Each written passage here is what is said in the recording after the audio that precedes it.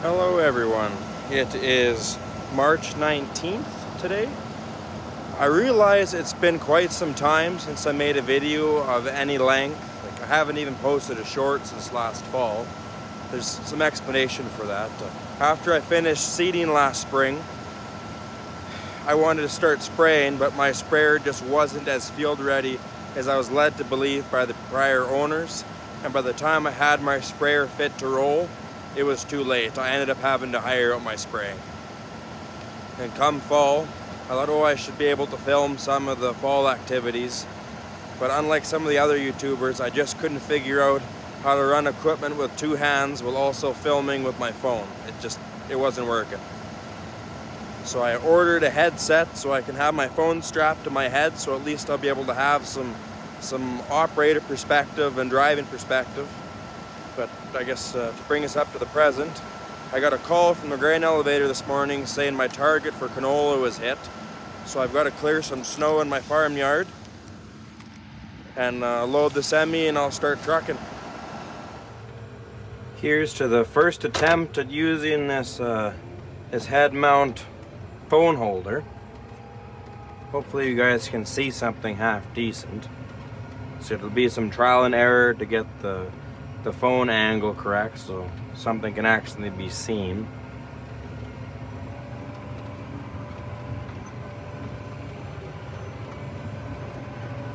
It's a rather slow job clearing this yard with this tractor. It's only a 10-foot bucket, and my yard is roughly 200 yards square, so it's not exactly small.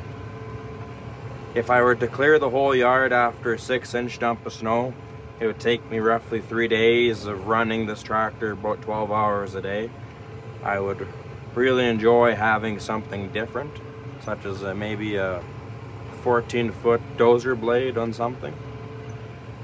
I made some recent equipment changes. In November, I bought myself my first ever semi-truck. It's a 2006 Freightliner Classic, powered by a Mercedes MBE 4000. It's an 18-speed transmission and 4-way lockers. It's a day cab truck with a short frame. I'm really quite excited about it. And tomorrow, when I start hauling grain to my elevator of choice, that will be its first ever voyage for me, aside from the day that I drove it home from Edmonton a couple months ago. Recently I bought another 4-wheel drive tractor. I'd kind of like to leave it a surprise until spring to show everybody what it is. If that tractor that I recently purchased, it's not new by any means, but if it proves to not be a piece of junk after running it for a year, I will strongly consider putting a dozer blade on it, because I don't like having to take 3 days to clear my yard. That's just too long. And heaven forbid the dump of snow amount to more than 6 inches. Well, needless to say, it will take more than 3 days to clear the yard. Let me know in the comments below if you're satisfied with the angle of the camera from this perspective, or if you think I should do something different.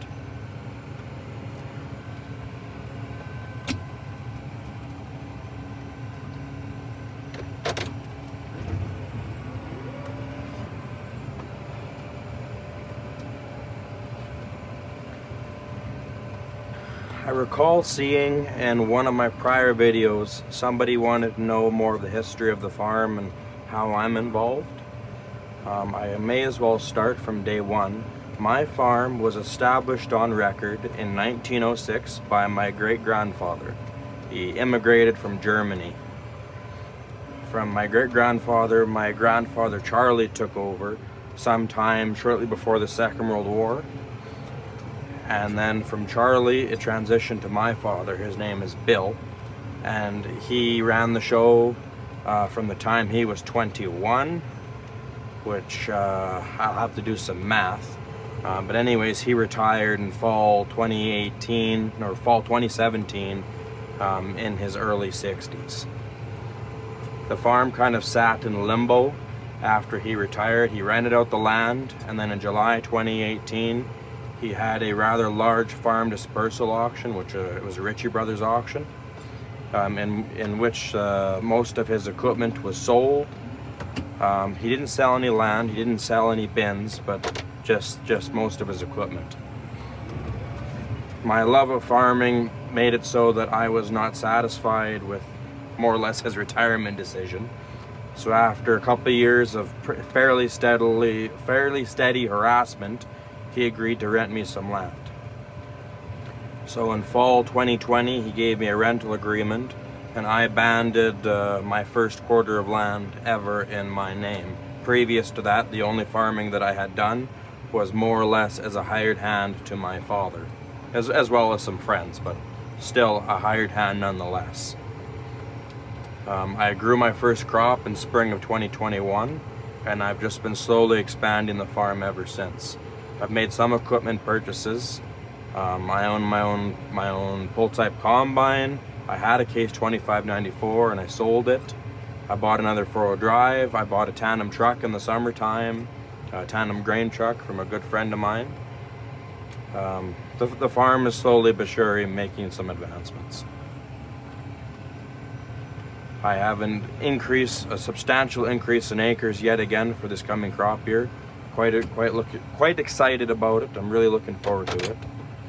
I unfortunately didn't finish all of my anhydrous banding last fall, so I still have about 1,500 acres left of anhydrous to do this spring, which is not ideal. Hence my interest in buying a second 4-wheel drive, as previous to this year, I was able to do all of my anhydrous banding in the fall, and that meant that my 4-wheel drive tractor only had to seed in the spring, which worked really well. But now there's most of my anhydrous to do in the spring in addition to seeding. It just made sense to buy another 4-wheel drive rather than having to do most of my anhydrous before I get any start in seeding and then start seeding. I really don't want to be seeding into June, which is likely what would have happened.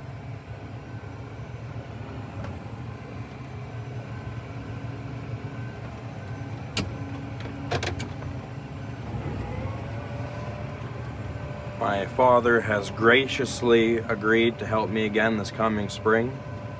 His favorite job before he retired always was running the air drill. So his task this spring will be running the Case 9150, pulling my Burgo hoe drill. All the while I will be running the anhydrous unit, pulling the Burgo chisel plow, which I guess was another acquisition of last spring. If you have any other questions regarding the history of my farm, please put them in the comments. I would be happy to answer them. Last fall I only grew canola, so of course I only have canola to haul this winter. I have 11,000 bushels of canola to get rid of. I can take 1,300 bushels in a load with my semi, so it equates to roughly 9 loads. Which I will be hauling to Richardson Pioneer at Humboldt over the next couple days. I'm assuming I'll average 3 loads a day. I'm not entirely certain about the lineups, but I'm hoping for 3 loads a day. I do not believe the elevator will let me do any filming on the premises, but I will surely find out. And if you see in this video that there is elevator time, well, then you'll know that I got permission.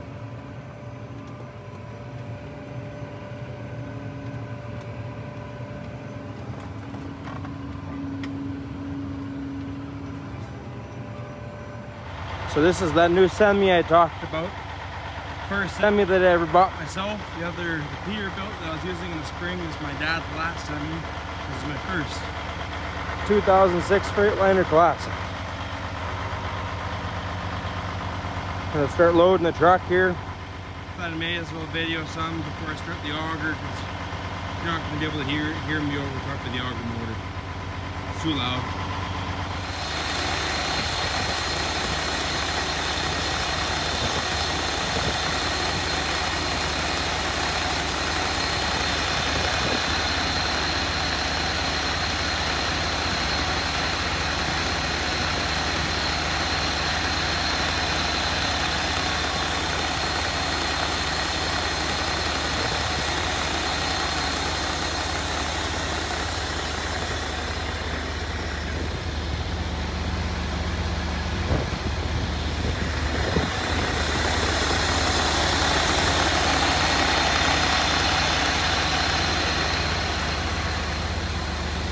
Well, I've got the headset on again. Hopefully this works. Just turned it on when I approached the highway.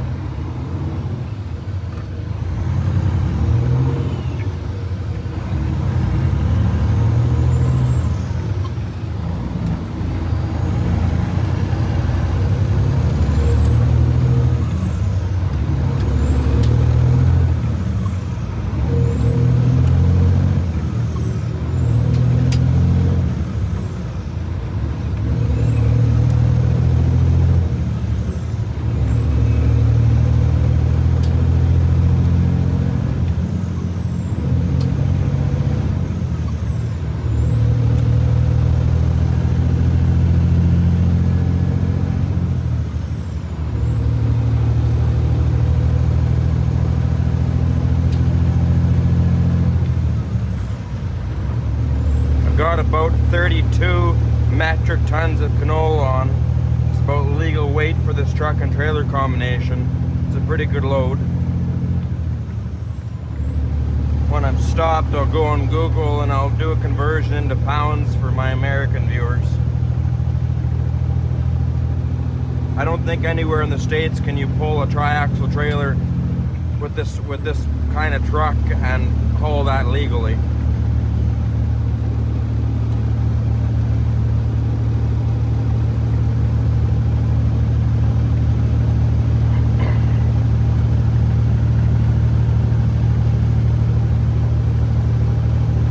My second load for the day. I've got, after this one, should be about 7 loads to go.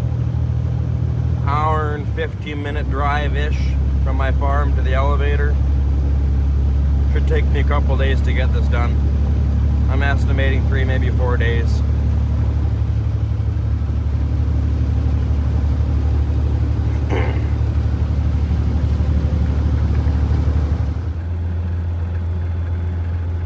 Arrived at the elevator, but appears to be I'm a bit early. There's nobody else here yet.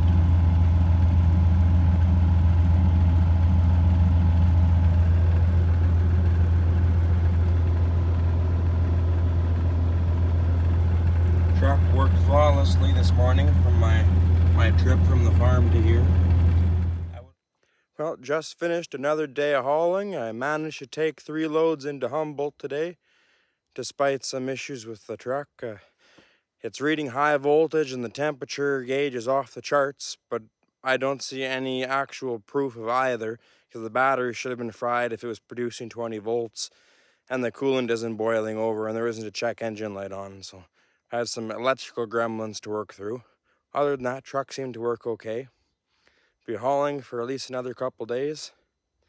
If you have any questions for me, please put them in the comments. And as always, if you enjoyed the video, like and subscribe for more.